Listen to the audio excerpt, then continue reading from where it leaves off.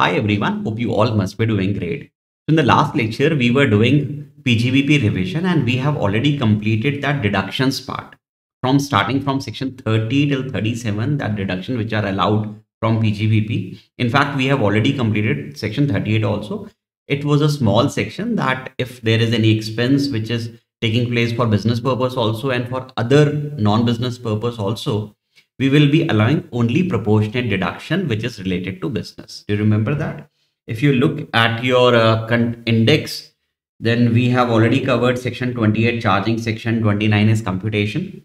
From section 30 to 37, in fact 38 is also done. These are the deductions allowed. Remember, section 30 related to building, 31 plant and machinery, furniture, your repairs and insurance expenses. 32 is depreciation, 35 is scientific research, outside research not allowed in a default scheme. In-house research is allowed under both the schemes. 35 AD specified business only for optional regime, not under default regime. 35D preliminary expenses and VRS expenses 1/5. 36 is other deductions, bonus, commission, health insurance premium should not be paid in cash, bad debts, employer contribution to approved funds or statutory funds, unrecognized fund is not allowed, right?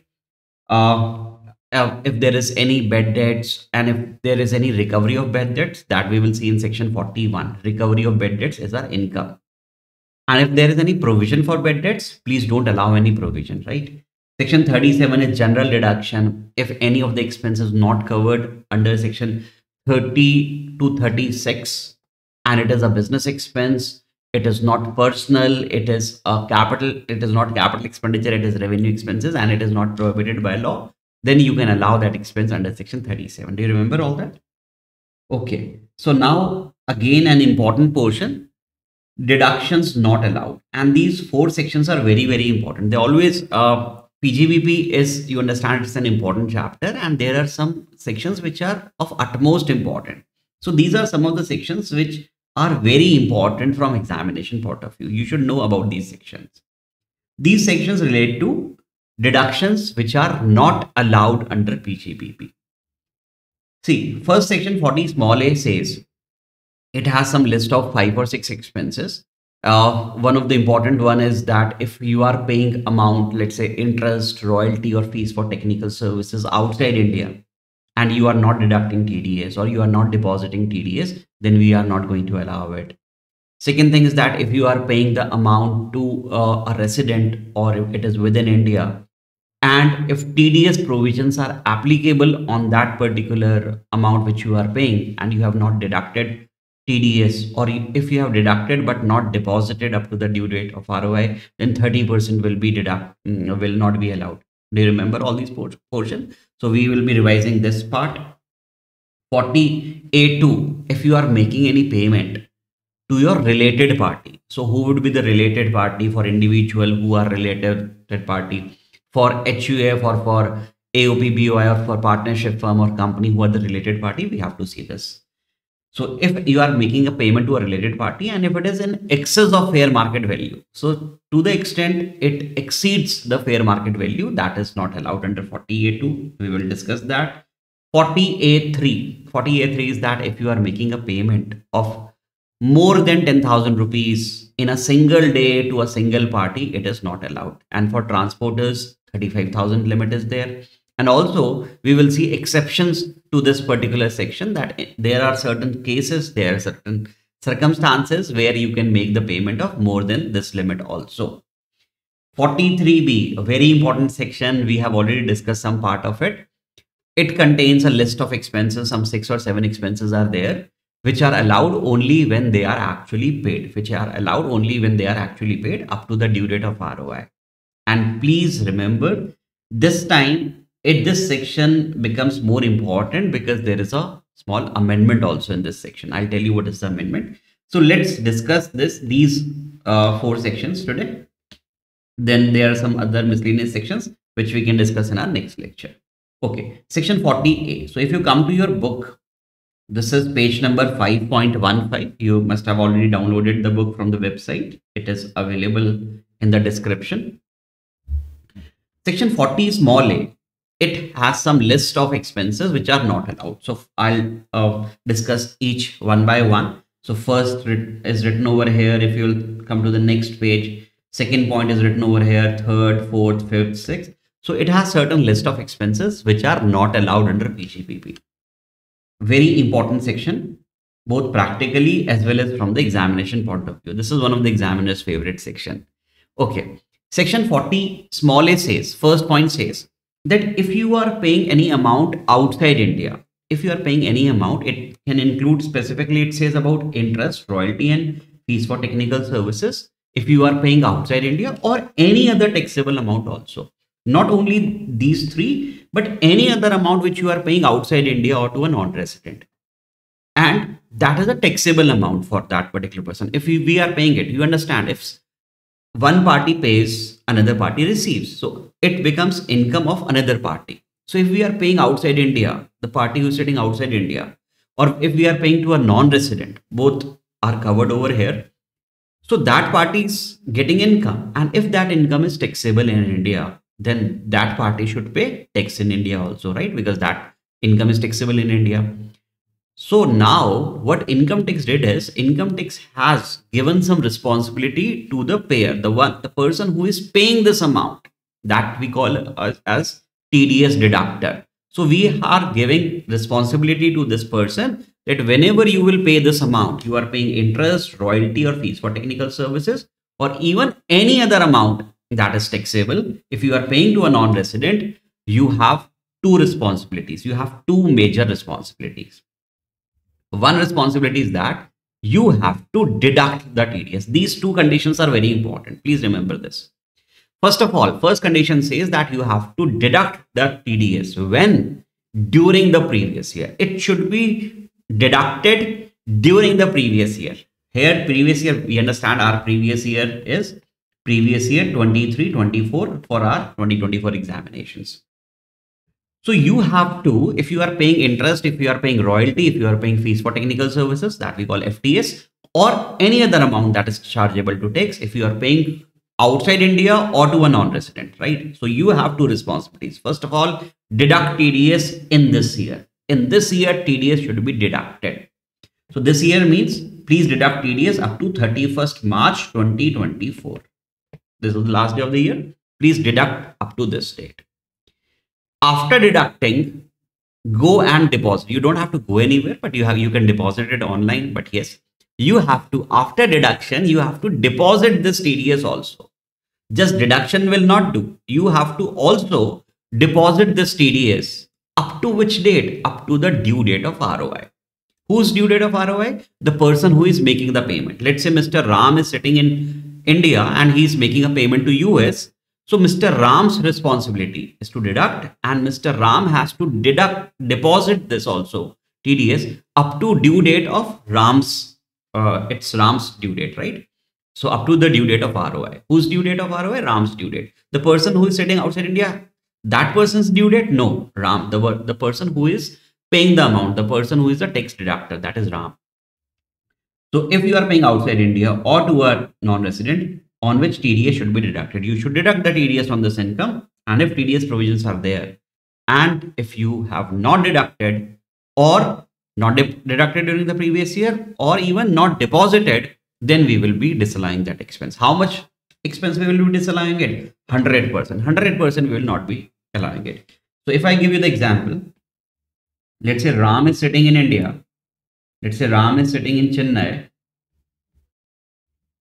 And in his P&L account, he is running some business, and in his P&L account, he has to pay interest, or he has to pay royalty, or he has to pay fees for technical services, or even any other amount which is chargeable to tax.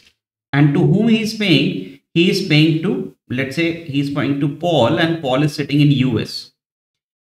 So it is Ram's responsibility that whatever amount he is paying, he should deduct the TDS amount also on that amount, right? When it should be deducted? In previous year 23-24, it is to be deducted,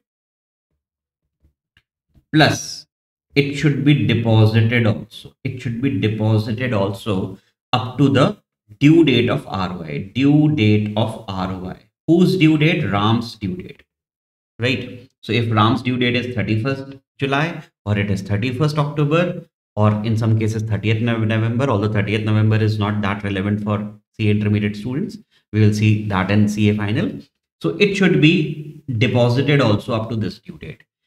Let's say this amount was, 2 lakh rupees. So if TDS is required to be deducted, and if both the conditions are satisfied, both the conditions must be satisfied. If both the conditions are satisfied, we will going to allow this expense. We are going to allow this expense. If any of the condition doesn't get satisfied, let's say we have deducted during the previous year, but we have not deposited. Second condition is not fulfilled, we will not be allowing it. We will disallow this expense entirely, 100% we will be disallowing it. Let's say we have deposited up to the due date of ROI, but we have deducted it late. This condition was not satisfied because we have to deduct in the previous year itself. I've already told you up to, let's say for our year, previous year is 23-24, up to 31st March 2024, you should deduct it. If this condition is not satisfied, you have deducted it late, then in this case also, in this year, it will be disallowed. It will be disallowed. That is, both the conditions simultaneously should be satisfied. If any of the condition is not fulfilled, please disallow it. Then can it be allowed in any other subsequent year? The answer is yes. If it is disallowed in this year, you can allow this expense in the year when it is actually deposited. When the TDS is actually deposited, you can allow this amount, right? So this is an important section 40 small a. This is the first point. It says that if you are paying interest, royalty, fees for technical service outside India, please deduct the TDS during the previous year, deposit the TDS up to the due date of ROI. And if any of the condition is not satisfied, we will going to disallow this expense. Very important. And expense, we will disallow it this year. It can be allowed in any subsequent year whenever this TDS is deposited. And here it is a way, should I give you one more example? Okay, let's see. Let's see this example also. Okay. Let's say it's a P&L account of X Limited, and X Limited is sitting in India. X Limited has a business in India. And in this previous year, they have a due date of 31st October 2024. This is the previous year 23-24, and this is the due date. Got it? Okay. They are paying interest payable outside India. They are paying 5 lakh rupees outside India. So what is the responsibility of X Limited? Sir, their responsibility is that they should deduct up to 31st March 24. They should deduct up to 31st March 24, and they should deposit up to the due date of ROI. If both the conditions are satisfied, we are going to allow it. Otherwise, we will disallow it. So let's see when TDS was deducted. TDS was deducted on 31st March 24. Okay, first condition is satisfied. It is deposited on 15th December 24. Sorry, sir, it is not deposited up to this date. So this amount will be disallowed this year. This amount will be disallowed in this year. We will not allow 5 lakh rupees. So what implication will it make? Whenever we are computing our PGBP, it will be added back because we are disallowing these expenses. Right. Some students can say, sir, interest is allowed under section 36. Why we are disallowing it? Because section 40 small a is overriding those sections. 40 small a will override that section. It will start with notwithstanding anything written in those sections. If these conditions are not satisfied, we are going to disallow it. Okay. Let me take a second example. If they are paying royalty outside India, they are paying to a non-resident. How much? 3 lakh rupees. Two responsibilities: deduct during the previous year, deposit up to ROI due date. Let's see both the conditions satisfied or not. TDS is deducted and deposited on 15th April 2024. No, it is after this previous year. This previous year last date was 31st March 24. So here TDS is deducted late. First condition is not satisfied. Although it is deposited, I understand it is deposited before the due date of ROI, on or before the due date of ROI. But first condition is not satisfied. We are not going to allow it. We are not going to allow it. Then in this year, please understand, in this year, in previous year 23-24, it will not be allowed. Then can it be allowed later? The answer is yes. It can be allowed later. Whenever the tax is deposited, we will allow it. So tax was deposited on which date? 15th April 2024. Now don't look any due date, right? Just look at this. That what is this date? 15th April 2024. It is falling in which year? It is falling in previous year 24-25. So we can allow this expense in this year. Whenever the TDS is deposited, the date on which the TDS is deposited, just tell me in which previous year that date is falling. So that date is a part of this previous year. So 3 lakh for this year, it will be disallowed. But yes, in this case, we can allow it in previous year 24-25, right? Let's say third example is fees for technical services. How much? 4 lakh rupees. Let's see, TDS is deducted on 31st March 24. Okay, 31st March 24 is okay with us. This is up to the previous year. And deposited on 15th October 2024. 15th October 2024 on or before 31st October. Yes, second condition is also satisfied. Both the conditions satisfied. We have no issues. We will allow this 4 lakh. There is no problem. We will allow this 4 lakh, but this 5 and this 3 will not be allowed, right? So we will be allowed this, be allowing this 4 lakh in this year itself because both the condition is satisfied, right? One important thing. Let's say X Limited fails to deduct TDS. X Limited fails to deduct TDS. Okay, I'll explain with this example. Let's say it is responsibility of Ram. Let me take that earlier example, right? So let's say it's Ram's responsibility that they are supposed to deduct TDS. And if they will not deduct TDS or not deposit TDS, we will be disallowing for Ram. But let's say Ram is paying this amount to Paul. But this Paul is a very sincere person. He's a very sincere guy. And he files his ROI.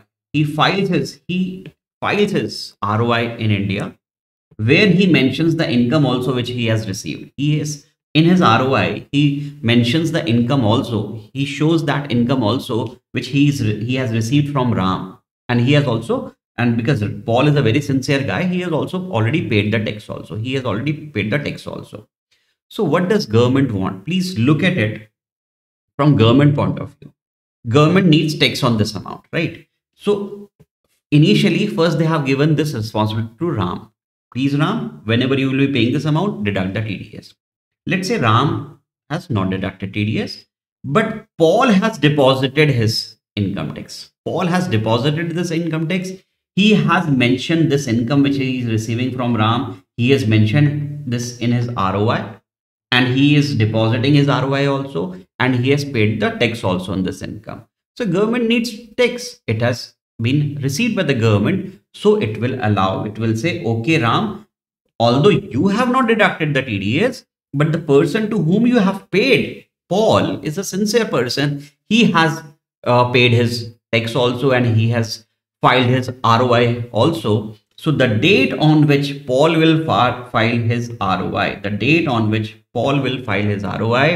we will assume that the TDS has been deposited. I'm again repeating. Let's say Ram has not fulfilled his obligations, but on the other hand, the person to whom the amount is paid, any interest, royalty, or fees for technical services, who is the receiver, in our case it is Paul. Paul has fulfilled his obligation. He has filed his ROI. He has shown that income also which he is receiving from Ram. He has paid the tax on it. So the date on which this return will be filed, it will be assumed that TDS has been deposited. Although TDS is not deposited, but Paul has paid the income tax. So we will be allowing that amount for Ram also in that year in which this ROI is filed, right? So this can come in your MCQ, not very important for descriptive, but yes, in MCQ it can come. So if the deductor fails to deduct and deposit TDS, if the deductor fails, Ram has failed to deduct or deposit TDS, however, the receiver, in our case, the receiver was Mr. Paul, files his ROI and pays tax on such income, then it is assumed that TDS has been deposited. It will be assumed as if the TDS has been deposited on the date of filing the return, and therefore deduction is allowed when ROI is filed. At the time when ROI is filed, deduction will be allowed for Ram also. We will not disallow it. We can allow it, right? So this was important. One important point over here. Here we are paying interest, royalty, fees for technical services, or any other sum. But this, please pay attention on this point. Let's say if we are paying salary outside India, right? In this case, let's say Ram is paying salary to Paul. So on this salary, it is Ram's obligation, same obligation that Ram has to deduct TDS up to the previous year. That is during the previous year, he has to deduct TDS and he should deposit it also up to the due date of ROI. If Ram is paying salary outside India, then it is the responsibility of Ram to deduct TDS and deposit TDS also. If both the conditions are satisfied, let's say he has deducted during the previous year, also deposited up to the due date of ROI, TDS on what amount? Salary. I'm saying salary outside India, right? Then that salary expense for Ram will be allowed. We have no issues with that. But if it is not deducted during the previous year, okay, or deducted but not deposited, that is one of the condition or both the condition is not fulfilled, then we will disallow that salary. We will disallow that salary, right? So same, it is same thing, but the difference is here.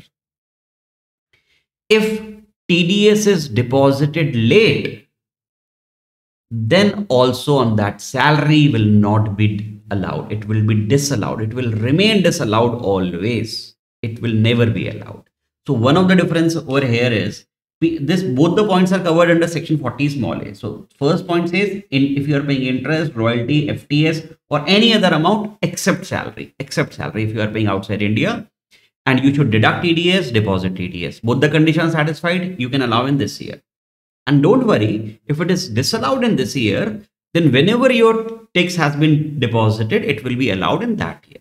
But salary says, about salary, even if TDS has been deposited late, salary will never be allowed. So we can say, in simple words, I can say, for salary, we have to satisfy both the condition here itself. If these conditions are satisfied, salary will be allowed. And if this condition is not satisfied, it will always remain disallowed. Even if the person is depositing TDS after some time, but once it is disallowed, it will always be disallowed, right? So this point was point number 3 here. If you come to next page, sorry, not 3, it's 4. I'm so sorry, it's 4. Any salary paid outside India, to a non-resident, and if no TDS is deducted during the previous year or TDS is not deposited up to the due date of ROI, we will disallow it. Important point is that even if TDS is deposited after the due date of ROI, deduction will not be allowed. If it would have been interest, if it would have been royalty, fees for technical services or any other sum except salary, we would have allowed in the year when TDS is deposited. But for salary, please don't allow. Right? Easy. Okay. Come to second point. If you are paying any amount to resident within India. So first point and fourth point was related to outside India or to a non-resident. But we also understand, I believe that although I have not yet done revision of TDS as of now, I will do it later. So once we finish these heads, we'll come to deductions, clubbing, etc. Then I'll start with TDS revision also. But I believe that you have a rough idea about TDS. We have some of the sections in TDS. Let's say you can just recall any of the section. Let's say 194C is payment to contractor, or 194I is a payment.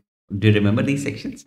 Even if you don't remember it by number, but you know that if you are paying to a contractor and if it is more than the threshold limit, you have to deduct TDS also, right? If he's sitting in India also, yes. If TDS provisions are applicable, you have to deduct TDS, right? If your person is paying any payment to contractor or to rent, or in fact, or 194J, professional services, technical services, if they are paying, and if TDS provisions are applicable, then you have to deduct TDS also. Let's say there is a company ABC Limited, and we understand for company TDS provisions are applicable. If ABC Limited, let's say, is paying any rent to Mohan, they are paying rent to Mohan, let's say of rupees 6 lakh, they are paying rent to Mohan. So it is more than the threshold limit. These threshold limit and all I'll be discussing with you in the TDS chapter. So ABC Limited is paying rupees 6 lakh to Mohan. So TDS provisions are there. We understand there is section 194I, which says that if you are paying rent and here you are a company, TDS provisions are applicable to it. It is more than the threshold limit also. So you have to deduct TDS. You have to deduct TDS, right? But let's say ABC Limited is paying to whom?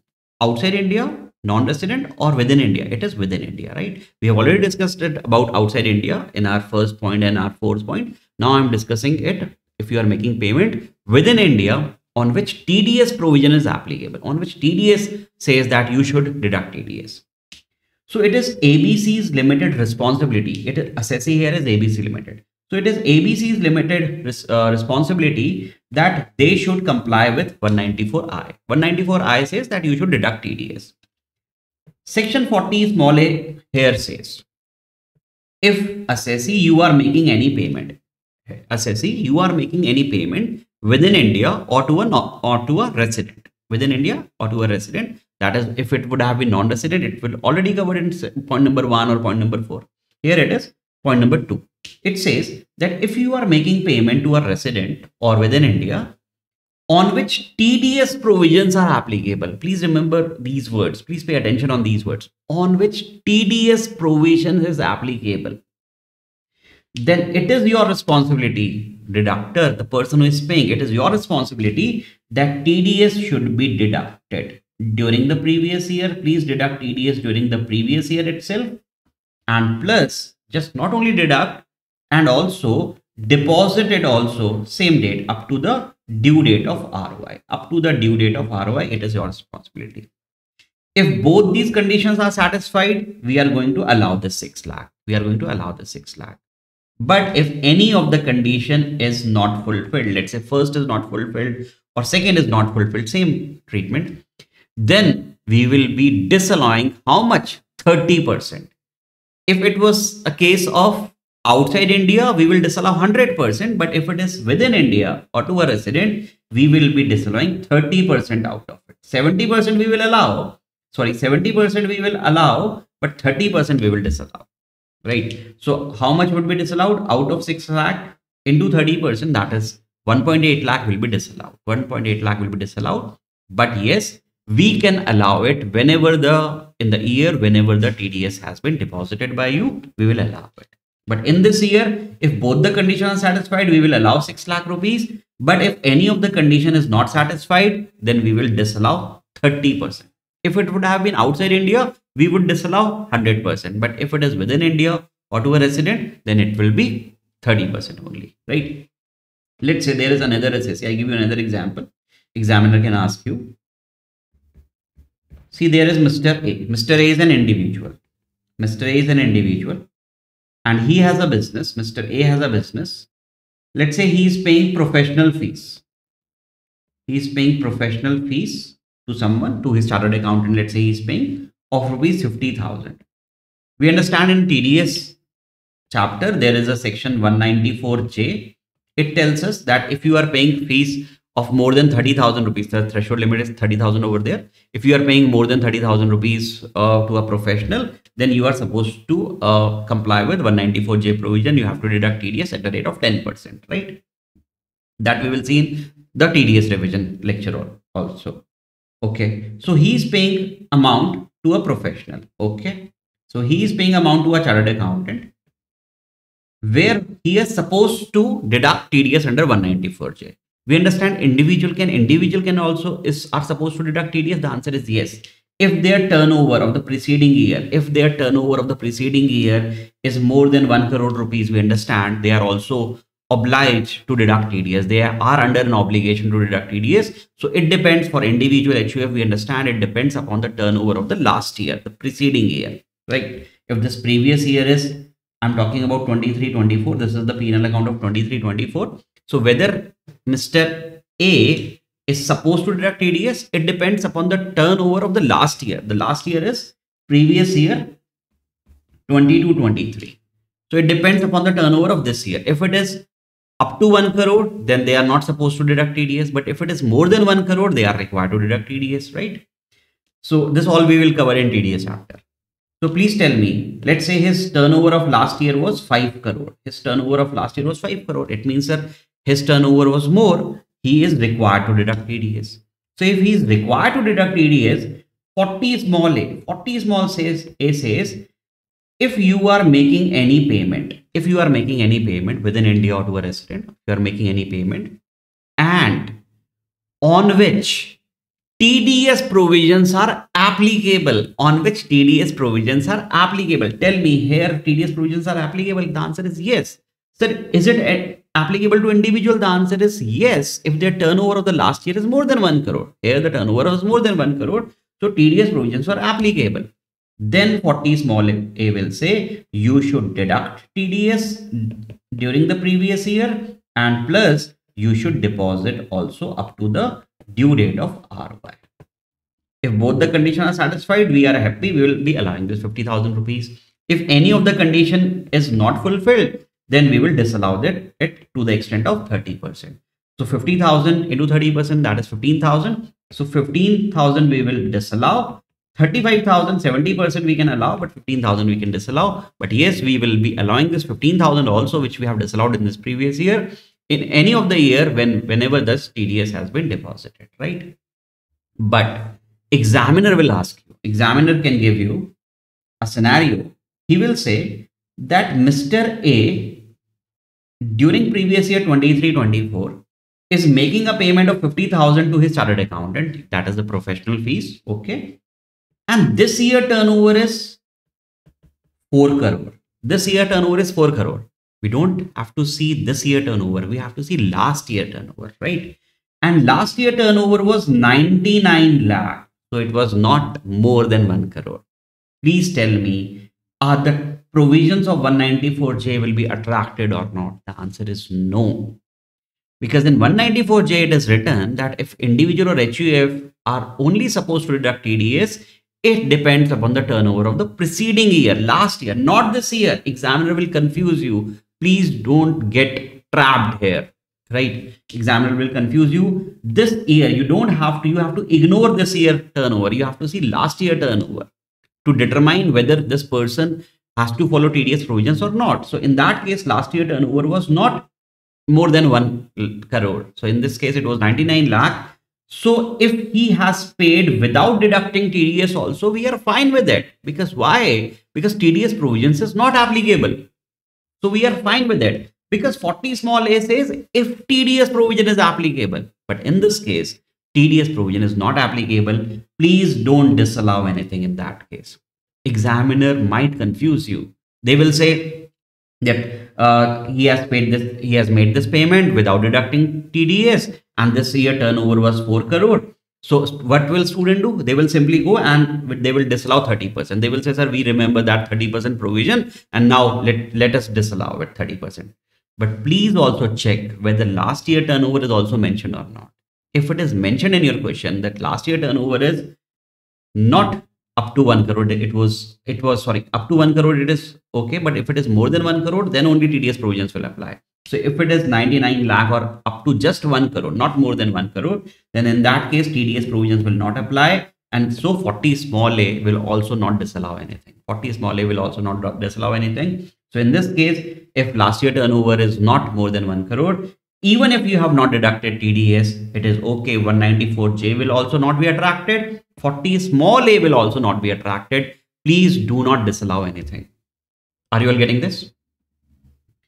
Now you can ask me, sir, what if last year turnover is not mentioned? Then we will assume that it is more than 1 crore. Then we will assume that it is more than 1 crore. TDS provisions are attracted, right? But yes, if it is mentioned and specifically mentioned in the question that last year turnover was not more than 1 crore, then please 194J, please do not bring that into picture. Also, please don't bring 40 small a into picture. Nothing will be disallowed in that case, because 40 small a will only come into picture if TDS provisions are applicable. Got it? So this was second point. Any amount payable to a resident on which TDS is required to be deducted. You are paying to a resident on which TDS is required to be deducted. TDS should be deducted during the previous year, deposited up to the due date of ROI. Both the conditions are satisfied. We are okay. We are happy. But if any of the condition is not satisfied, we will disallow it 30%. But please remember, you have to bring 40 small into picture only if TDS provisions are applicable. And 30% will be disallowed, right? Can we allow it later? The answer is yes, we can allow it later. Whenever the TDS is deposited, we will allow it. Only the exception is salary. Only the exception is salary, and that salary which is paid outside India, right? That salary which is paid to non-resident. Only about that you can not allow it in any subsequent year, right? It is only related to salary, that too outside India or to a non-resident. Got it? And yes, this provision is same. Let's say we have, Mr. A was supposed to, his last year turnover was more than 1 crore and he was supposed to deduct TDS, but he has not deducted or not deposited. But this chartered accountant, the person who is receiving it, he has duly filled his ROI. He has also mentioned the income which he is receiving in his ROI and he has paid his tax also. So on the date when this person, the receiver, has filed his ROI, we will assume that the TDS is deposited and we will allow for this person also. Okay, same concept. Okay. Third point says what we are doing a very important section 40 small a. So 40 small a has some parts. We have already covered 3 of them, which is related to TDS. Second thing is that third point. Let's come to the third point. It says if you are showing any expense which is income tax as an expense, if you are showing in your P&L account income tax, a provision for income tax or penalty for income tax, this is specifically not allowed. This is specifically not allowed. Please tell me. Let's say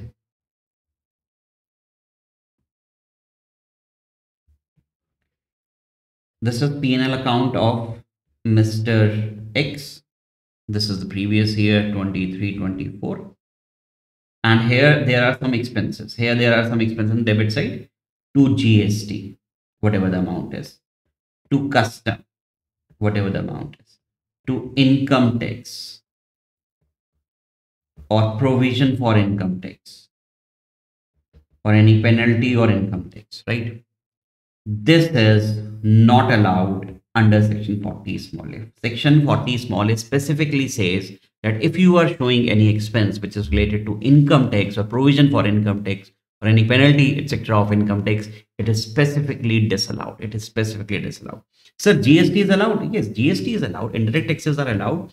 GST is allowed under section 37, we understand. Custom is allowed under section 37, we understand. Because GST and custom are not covered under section 32-36. Remember that? Section 37. It is not covered under 32-36. Is it a business expense? Yes, paying GST or custom is a business expense if it is related to your business.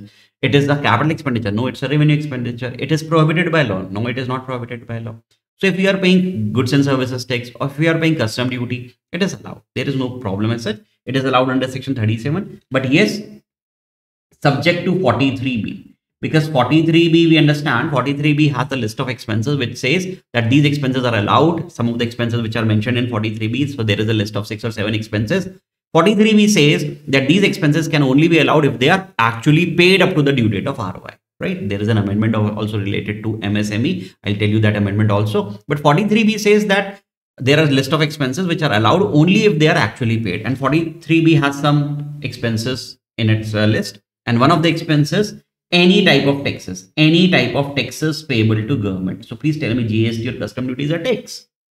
So it is allowed, although it is allowed under section 37, but we have to also see whether it is paid or not paid. So if it is mentioned in your question, that it is not paid up to the due date of ROI, please disallow that GST also. It is disallowed because of 40 small a or due to 43B. It is disallowed because of 43B. Otherwise, GST is allowed under section 37.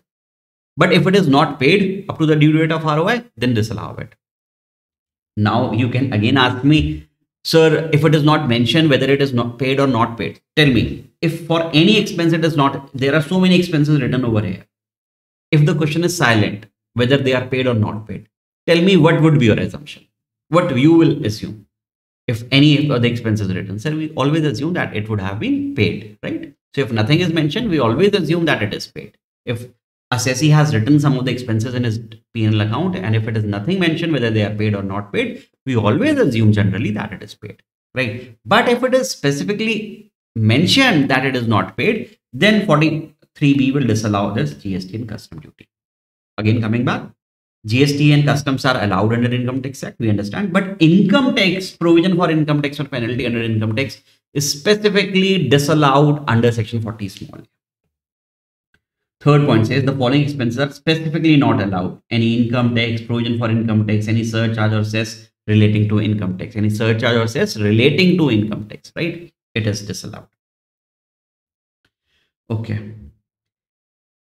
Fifth point says that if you are contributing to, let's say, provident fund or superannuation fund or any other welfare fund, we understand that it is allowed. If it is a recognized provident fund, it is allowed.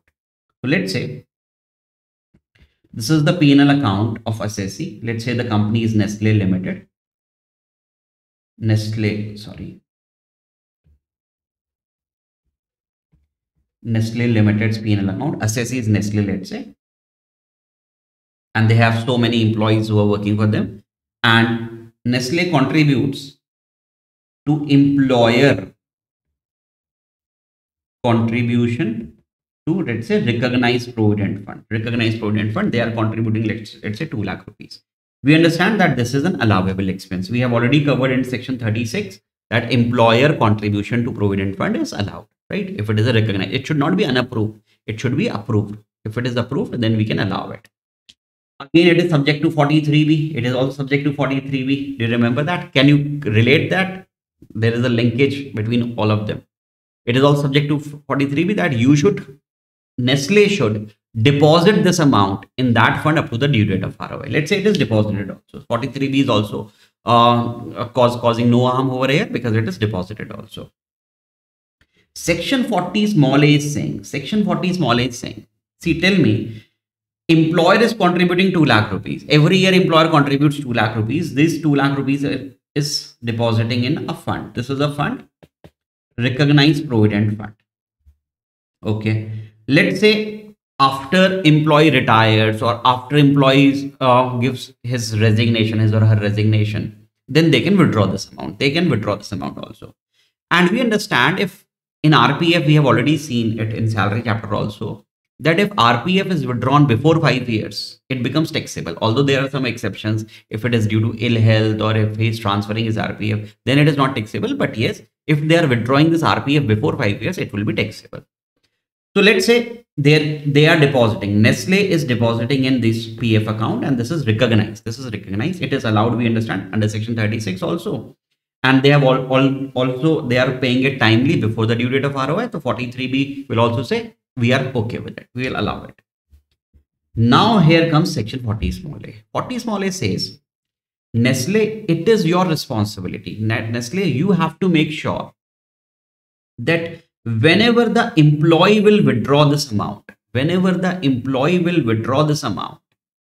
and if this is taxable for employee, when it could be taxable? If the employee is withdrawing it before 5 years, right? It will be taxable. If though, let's say it is not falling here, the case is not falling in those exceptions that ill health or the company shutting down. So it will be taxable to the employee. So Nestle has to make sure that there are sufficient arrangements made that whenever it is going to the employees withdrawing this amount, this should be, if it is taxable, then TDS should be deducted from here. So Nestle has to make arrangements that if whenever the amount will be withdrawn by the employee and if it is taxable, then TDS arrangement should be made. So 40 small is saying that please remember, Nestle has to make sure that TDS arrangement has to be made. And if TDS arrangements are not made, 40 small a will say we will disallow it, right? And if you have made a proper TDS arrangements, then you can allow this expense also. So this is 40 small a. Fifth point, it says any contribution to provident fund or any other superannuation fund or any other welfare fund, unless the effective arrangements are made by the assessee. Here the assessee was Nestle. So here the assessee was Nestle. Unless effective arrangements are made, that TDS shall be deducted when payment is made from such fund. Whenever the amount will be withdrawn from such fund by the employee, and if it is taxable, Nestle has to make sure that TDS should be deducted on that amount, right? Last point, and if there are necessary arrangement made, we will say okay. But if there are no necessary arrangement made, then we will disallow it. So generally, this point does not come in your examination. I have not seen this point coming it very often. In fact, I don't remember that any time this point is asked in your examination. But if it is mentioned specifically, if it is mentioned specifically that Nestle or any of the employer or any of the assessee is contributing to such fund, and if it is mentioned in such a manner that they are mentioning that arrangements are not made for deducting TDS, then please disallow it. Then please disallow it. If nothing is mentioned, please forget about this point. We will assume that arrangements are made. Generally, arrangements are made. Okay. Next is tax paid on non-monetary perquisite. Tax paid on non-monetary perquisite is not allowed to the assessee. We understand what are non-monetary perquisite because, okay, let me take this example only. Nestle has some employee. Give me a moment. Let's say there is an employee, Mr. Sujoy.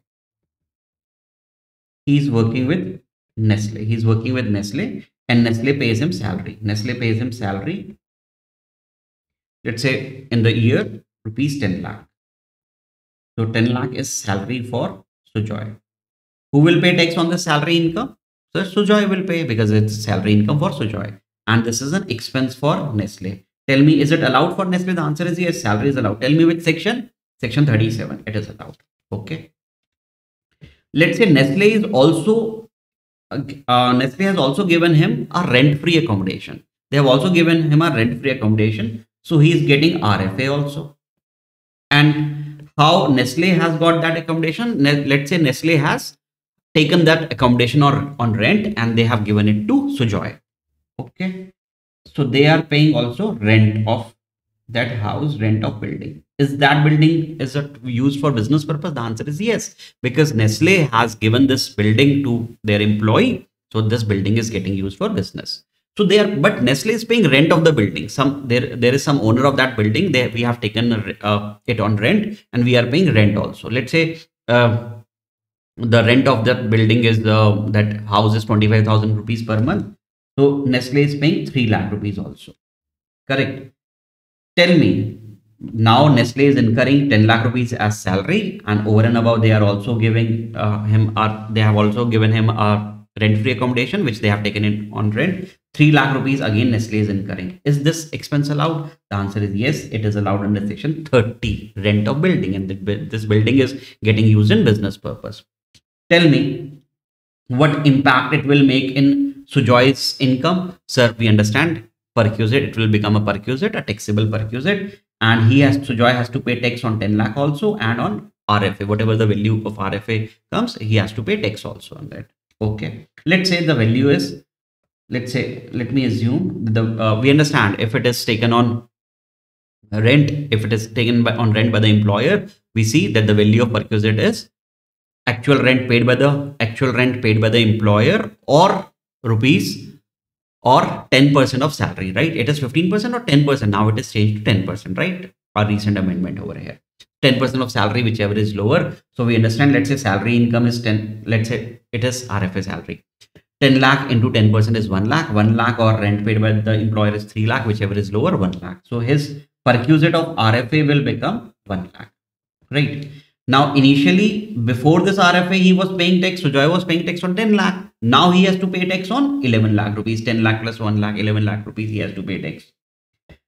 And due to which his tax will increase because he has to pay tax on this 1 lakh also. He has to pay tax on this 1 lakh also.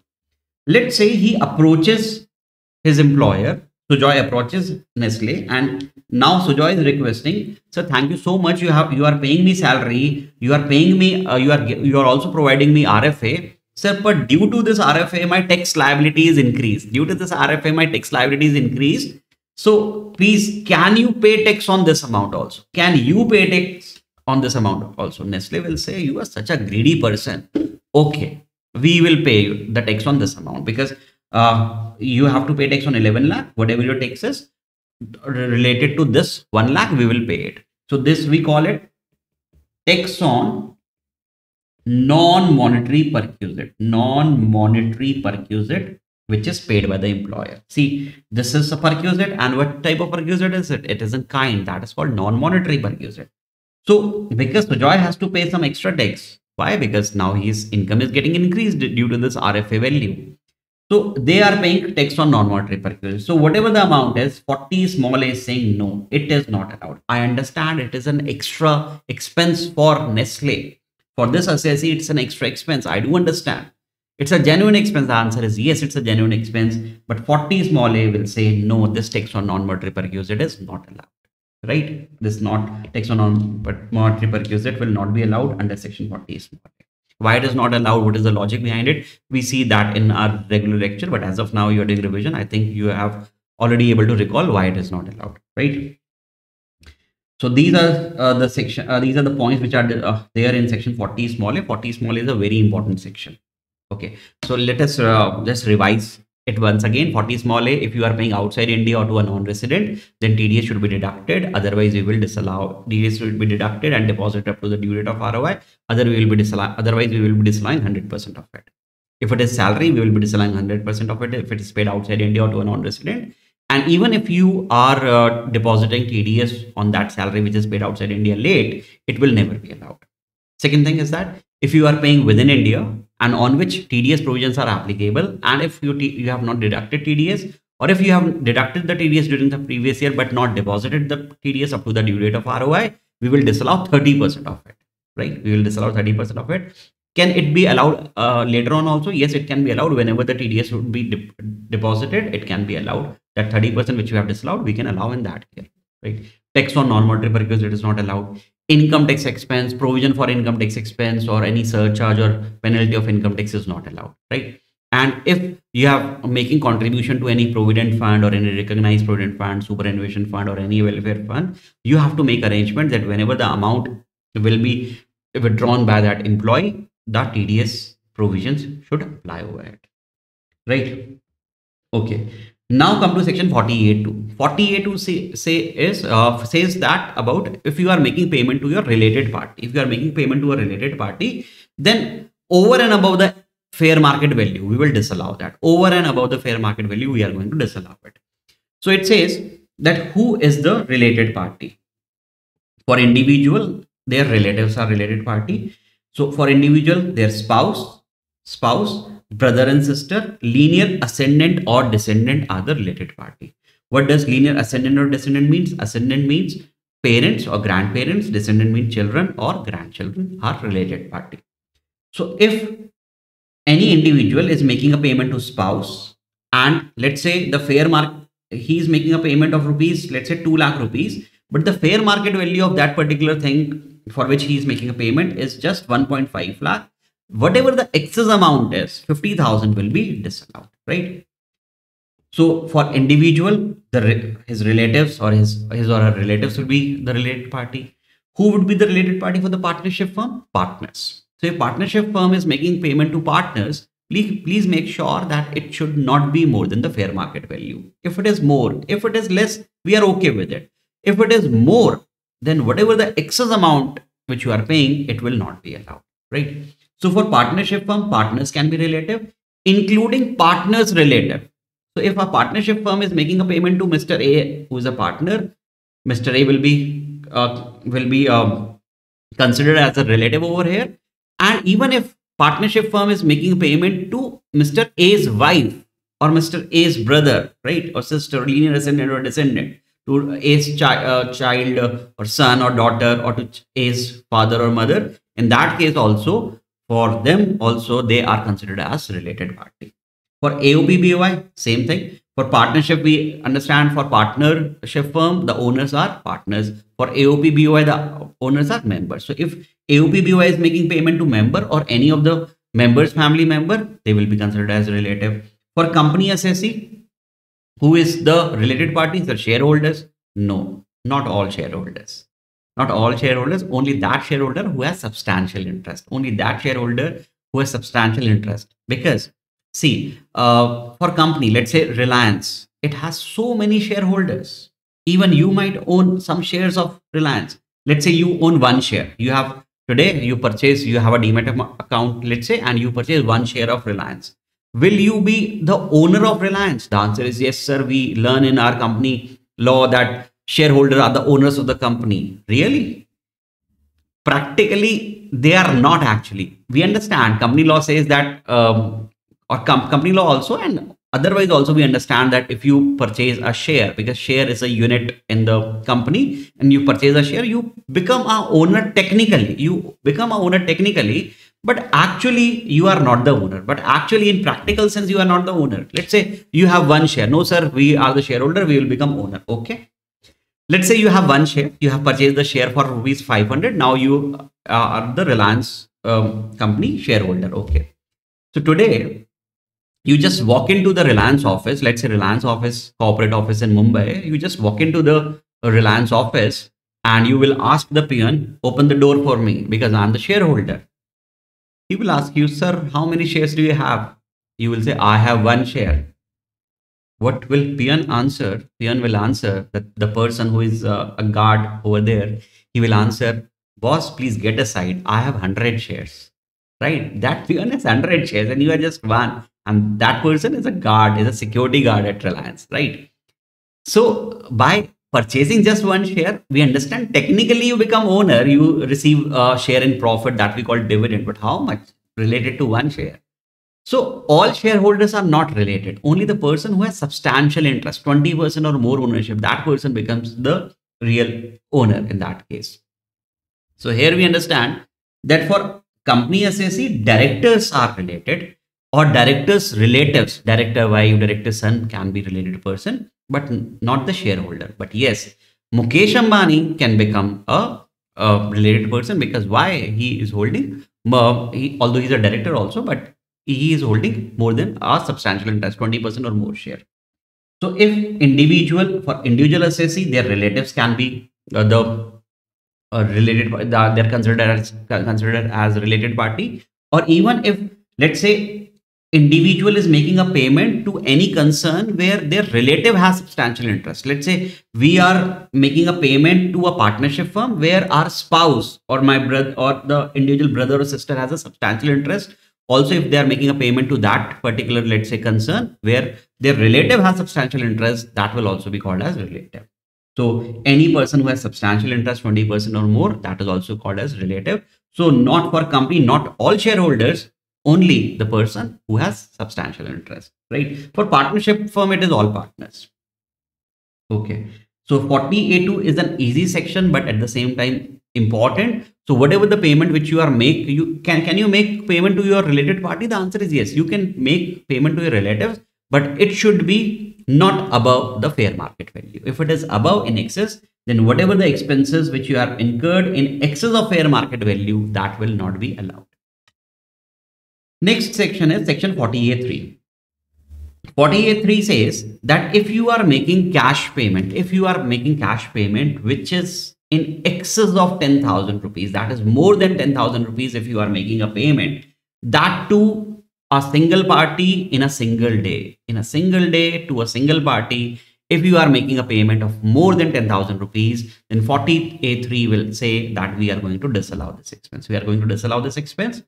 How much would be disallowed? Let's say if you are making a payment of 11,000 rupees, how much it will be disallowed? Entire 11,000. Is it in excess of 10,000? No. Entire 11,000 will be disallowed. So you should not make payment in cash, right? In cash, you should not make. Cash also includes here bearer check or cross check, because cross check is I'm not saying account pay check. I'm saying cross check, because cross check is negotiable. You can transfer that check. So it doesn't. So we don't know to whom you will transfer it. So we cannot track that particular payment. That is the reason they have said that if you are making a payment in cash, or you are making a payment by bearer check, or you are making a payment through cross check, these all three are considered as good as cash. So it will not be allowed. So how you can make the payment? You can make the payment by way of account pay check, account pay bank draft, NEFT, RTGS, e-payment, UPI, etc. You can make the payment, but not by way of cash. If you like to make a payment through cash, you can pay maximum in a single day to a single party, maximum 10,000, not more than that, right? And yes, to the transporter, for goods transporter, you can make this payment up to 35,000. 10,000 limit will be increased to 35,000. But we also understand that there are certain cases, certain circumstances where you can make the payment of more than 10,000 also in cash, bearer check, or cross check also. What are those cases? That is important for us. Some of the cases are if you are making a payment to government, state government, central government, or to local authority. If you are making a payment to government or to any bank, including RBI, then you can make the payment of more than 10,000 also. Second thing, if you are making a payment for purchasing agriculture produce, if you are making a payment for purchasing agriculture produce, including meat products, fish products, etc., then also you can make the payment. But please remember, to whom you are making the payment? You are making the payment who is the manufacturer, who is the cultivator, who is the grower of that agriculture produce. That is, let's say if there is a restaurant, there is a restaurant in a city, and that restaurant is purchasing agriculture produce, that is vegetables. Vegetables are agriculture produce. But these agriculture produce, that restaurant is making a payment to a vegetable vendor. Tell me, is the vegetable vendor is the cultivator of that vegetable? The answer is no. He's a trader. That person is a trader. So is it covered? Can we make a payment of more than 10,000? No. To this person, because he is not the grower, he is not the cultivator. So in that case, you cannot make the payment of more than 10,000. If you are paying this amount directly to that farmer, who is the cultivator, who is the grower, who is the producer of this particular agriculture produce, then it is covered under this exception. To that farmer, to that grower, to that cultivator, you can make the payment of more than 10,000, but not to others, right? So it is mentioned over here.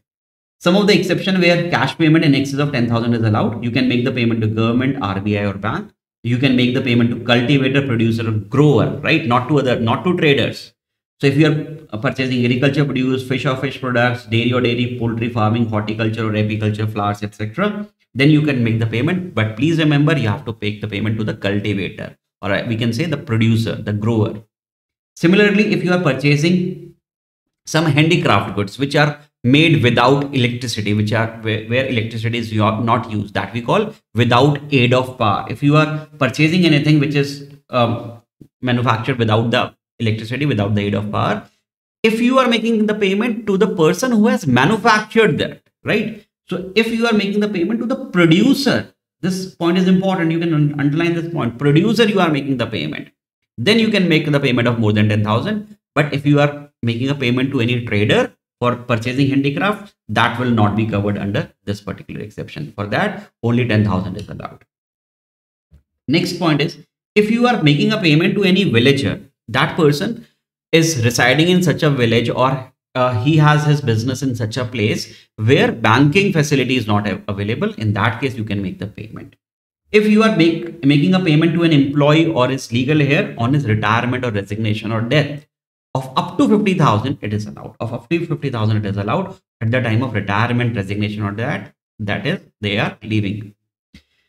6 point says, if you are making a payment to an employee, that employee, you have sent that employee to some other city on a business visit for a business purpose, or for official purpose, you have sent that employee in another city, and that too for more than 15 days or more.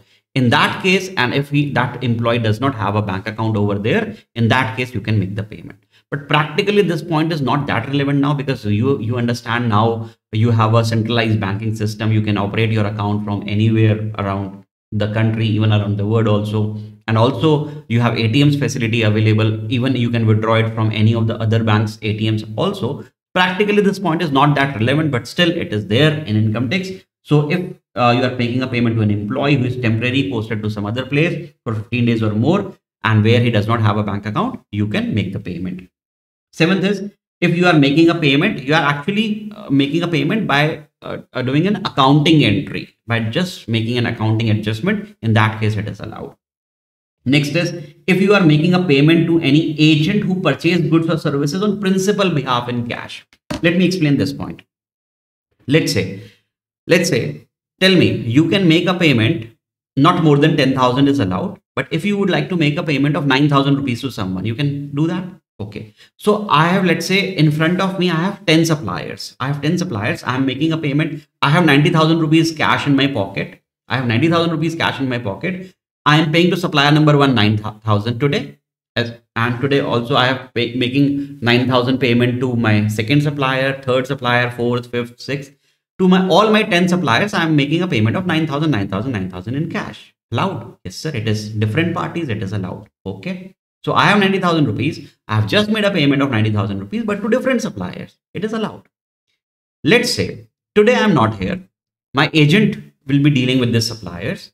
So I have paid 90,000 cash to my agent so that he can make the payment to my suppliers. So if I am making the payment to my agent who will work on my behalf so that he can make 9,000, 9,000, 9,000 payment to my different suppliers, it is also allowed, right? Because ultimately my aim is to pay to my suppliers. So in between, if I am making a payment to my agent, so you will say, sir, it is more than 10,000, so it will be allowed. No, because here I am just transferring this cash to my agent so that he can make payment on my behalf. So this is mentioned over here. Payment made to an agent who purchased goods or services on principal behalf in cash, it is allowed.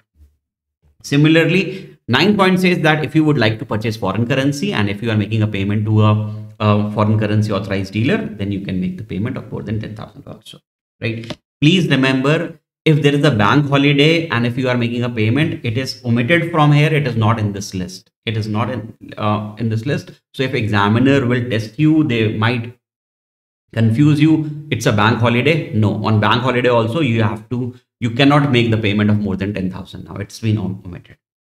Okay, I think we can keep it right till here and we'll continue it in our next lecture. Although there are some other sections left also. I have to discuss 43B and some small section 47 and 49. I'll discuss that in my next lecture. Till then, thank you so much. Bye and take care.